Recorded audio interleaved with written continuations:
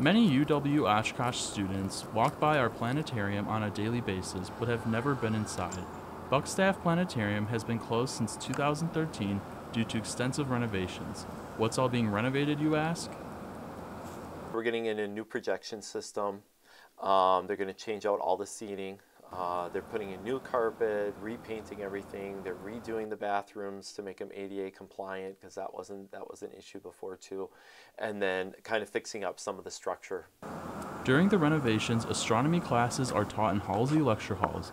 After the renovations are complete, Buckstaff Planetarium will allow students to better understand class material and the world around us.